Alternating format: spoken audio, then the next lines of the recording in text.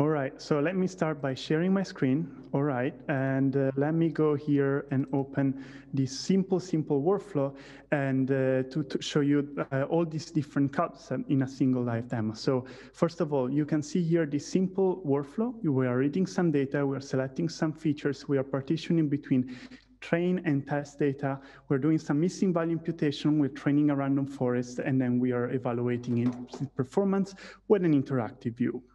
Now, something nice that you could do is to actually make it even easier and share within your own organization or even within the entire community. So let me show you live how you can do that. So I'm going to select those 4 nodes. I'm going to right-click and say Create Component. And Phil, how do we call this component? Cool magic stuff. All right, so cool magic stuff. I can't call it AI because we all know that's not magic. So cool magic stuff. Yep. All right. So now we created this component, and of course we can also customize it a bit. So if I go inside and you can still find the same nodes, we can go in view and description, and we can, for example, here customize. Here we can say again magic stuff. We can color the component by selecting maybe it's a learner, and we can even, for example, select here a little icon about magic stuff and so on. So we save this component, and now as I go back to the main workflow here, so let me close this, we can actually now share it with the community. So I can right-click the component and go Component Share. Now I can select my KNIME hub and select this public space, click OK, and now the component is shared publicly. What does that mean? It means they can be found on the hub, and I can access the hub even here from the KNIME Analytics platform. So I select here the KNIME Hub search panel and search here for cool magic stuff, we said.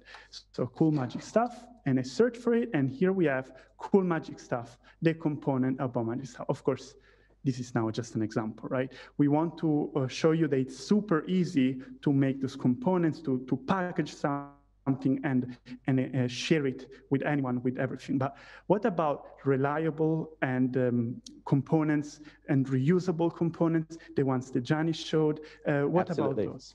So let's find something a bit more real, and let's use it in our workflow. And recently we shared a new component called AutoML component. So I can select here the AutoML component, and there is here this image that will show me how I can drag and drop it in my KNIME Analytics platform. So I go ahead and I drag and drop this component in my workflow. It's a big component, it takes a bit of time, but here we are. All right, so now we can, let me now maximize here again, so we can see better. And I can now replace this component that I created. And at this point, I can actually select the different settings here, and I can we can select, for example, delete the feature that I want to predict and select the models I want to train. And by clicking OK, I can then execute, and we are going now to train all those models.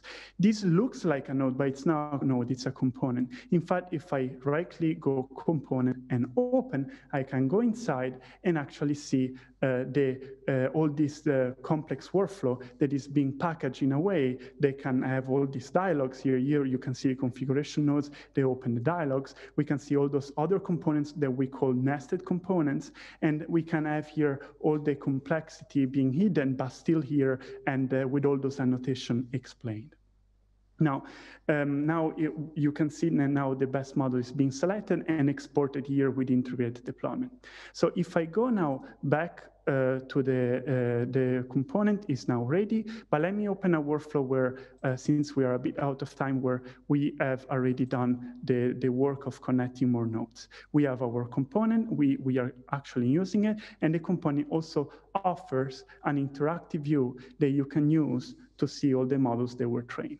So in this case, we trained all these different models, and to predict the delays of those flights, the logistic regression was the best model that was selected. Now, of course, AutoML can be computationally expensive or whatever complex component you have. So you might not always to execute this on your local machine, and you might want to execute this on a server. So how would that look like? Well, you can, of course, control components, workflows also for a server, and even here change the settings, just that the execution doesn't happen with the computational power of your machine, but the one of a server and all the possible executors you have there, and change the settings and so on.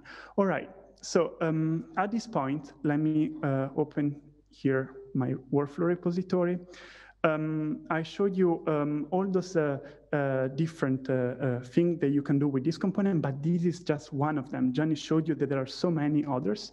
And actually, if you go on the verify component page, you will find even more. The XI view was another one that Phil showed, but there are so many categories. And what's more important, those are all publicly shared on the hub, but also we have also components made by the community that we highlight here, because of course we are happy when open source users provide even their components through here. So let me now go back a second and show you that maybe the output of this component, right? We have a component that wrote a workflow in the end. That's what it's exporting thanks to integrated deployment. You can see all these model that is being exported explained by this sequence of nodes, and those brown nodes is what is being saved by integrated deployment for exporting it. Now, this workflow can be deployed, can be given to a server, create a REST API, but we can also use it from any application. So let me show you an example. Before you go away, just one thing. Remember I said early on that I'm not a machine learning person, but I don't mind learning? This is fantastic for me, because with this example, something has actually been created that's been done properly. I can actually go into this workflow and learn how to do it myself a little bit. So I can say, what steps do I need? What do I have to take care of? And for the situation I chose, I actually can learn from the code.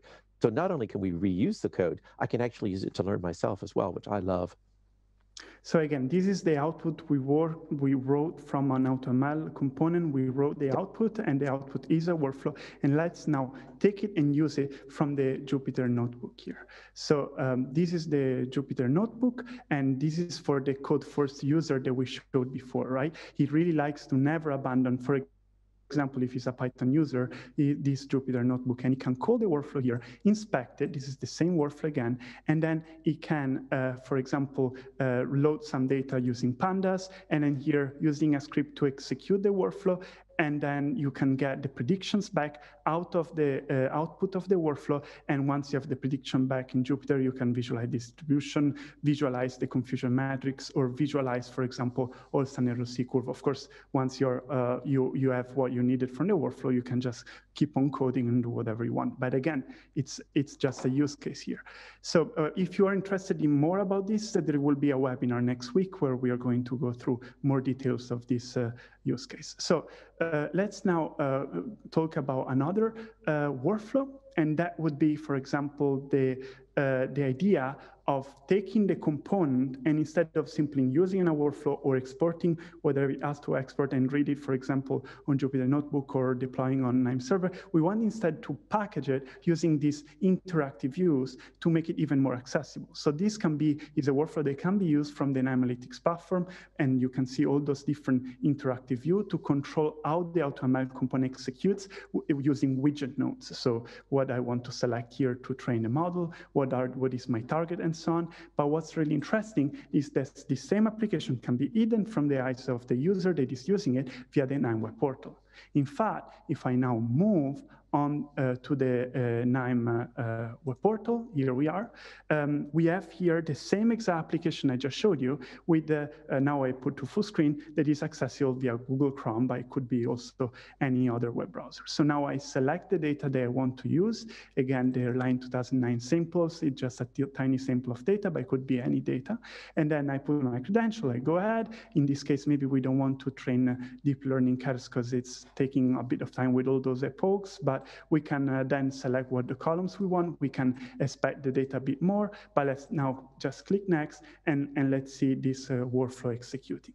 So at this point, we're training all the models. Again, the user doesn't need to see the workflow, but if we would go back to KNIME, we would see the AutoML component retraining all those models again and spitting out the best one. And here we have, those is metadata of all the models, but the best one is the XGBoost trees, which is the one I showed you before. And you can see here that you can get information that was decided via widgets and view nodes. And for example, the download widgets node, they can be used to download, again, the best model to use it anywhere you want.